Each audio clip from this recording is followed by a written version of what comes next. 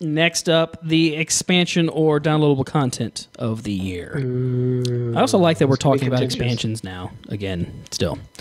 They're back, man. They are back. 2013 was the year of the expansion. Nominees. XCOM. Enemy Within. Mm-hmm. Yep. I know what I'm fighting for. Dragonborn. Dragon's Skyrim. Dogma.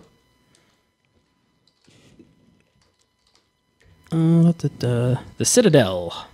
For Hell yeah. Mass Effect 3. Yeah. I'm getting my knife out for this one, guys. Star Trek Online. Why am I the closest to join? What did they add? It's fine. I got a long reach. You got a long reach. Go for Coop first. Give you some time to run. Blood Dragon. That's so weird. Man, it's going to be a fight. Is that really an expansion? Actually, I think Ethan's going to fight with himself. It's DLC. Yeah, I'm going to fight with myself. It's not. It's like a standalone.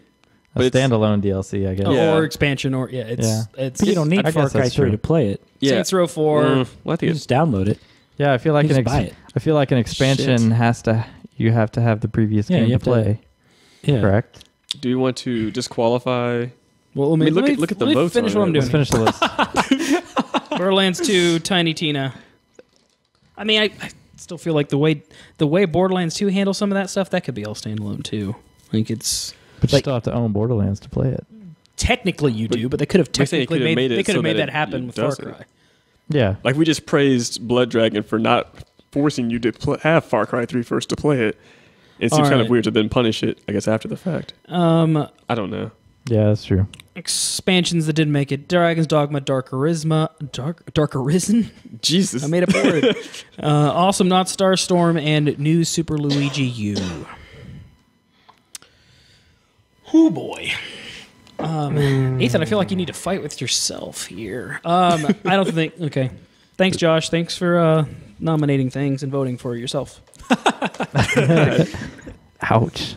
Did anybody play Saints Save Christmas? I kid. I missed the guy. No. I can't imagine. Notoriously, Saints Row DLC kind of sucks. Yep. Especially among this company. I like the idea of it, but it's usually not great. There you go, doing that again. It's not going to win, but I watched Volition stream the Saints Save Christmas, and there are a lot of funny jokes in there. But it's essentially it plays like Saints Row 4. Oh, just the Christmas theme. Can we nominate Saints Row 4 as the expansion of the year? See what I did? Because it was. I see what you did. That might win that. Actually, no, it won't. I don't think it would. Star Trek won't go away. Did you see that? I made fun of Josh, and Photoshop freaked out. Next generation. Okay. Oh man. Okay, we're done. These are them. Pick the one you like. We're gonna move on. Fuck. I guess. I can't speak to Citadel, but I only heard awesome things about it. So awesome. That's what I kept hearing. I just went through and watched like every YouTube video I could find of every single conversation that could possibly happen between every character at the party. Because unfortunately, in my Mass Effect 3 save, Kasumi's dead. The thief. Oh man. Yeah, spoilers for me. So she is the funniest person because she's not at the party because she's cloaked the entire time. So she'll just uncloak to say something funny and then so she kind of just like appears, says something funny, and then is gone again. At one point, she's going through your underwear drawer.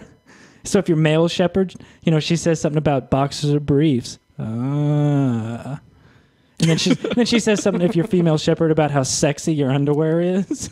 Oh, I see where you're... Yeah, that does sound awesome. Wow.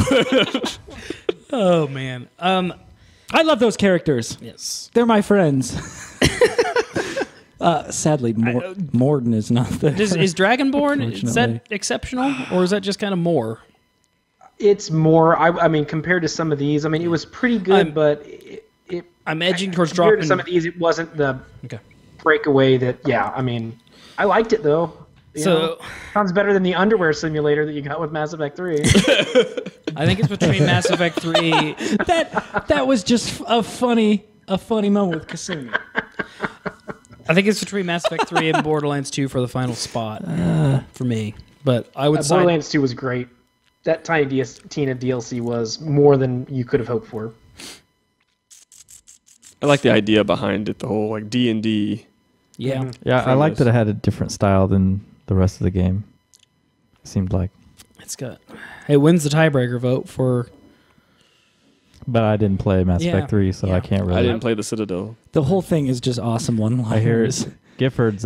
Shepard, someone's trying to kill you. You're doing such a terrible job at selling it. Gifford and JP are both. I mean, is it just fan Citadel. service? Yeah. It's not like an exceptional story. It's fan service. Yeah. Versus, okay, I'd almost go to Borderlands 2 at that point. So I'm gonna drop Mass Effect 3 and chat. You're gonna take you know it off? what? Sorry, chat. The list entirely? Yeah, yeah. We only get 3, man.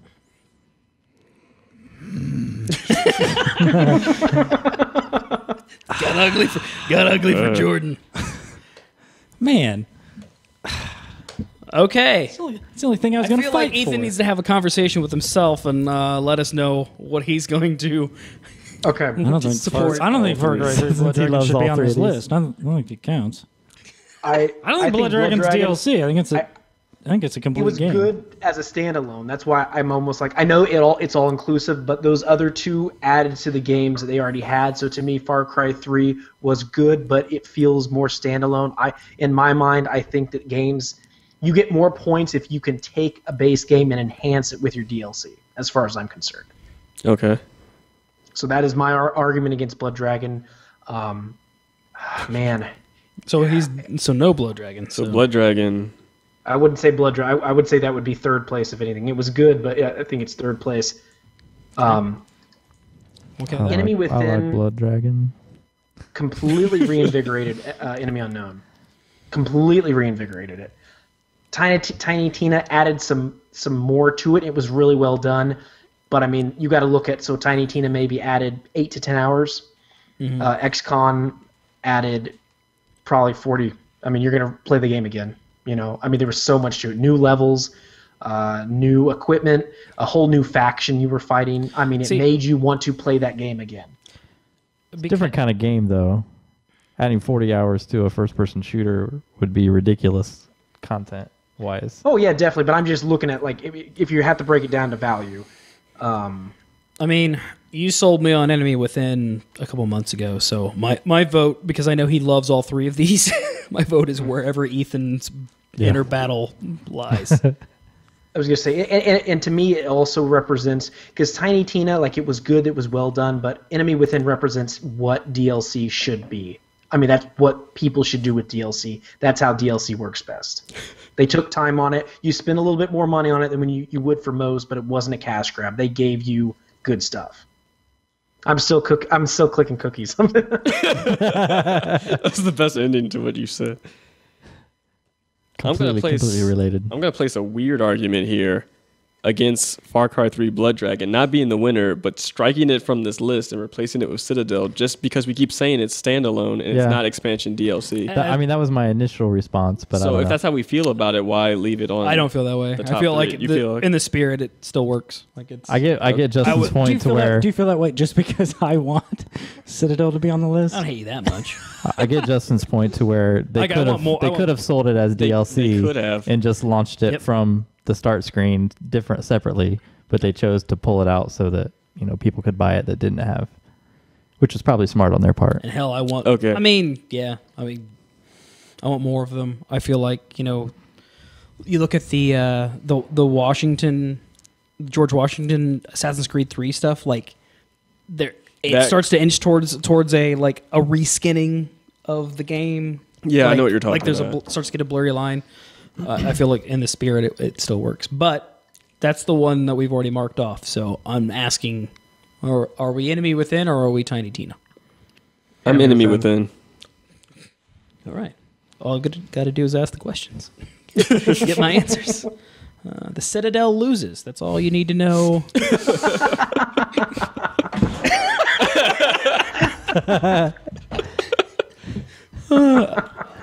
Broke Jordan. Oh, it's coming out his nose.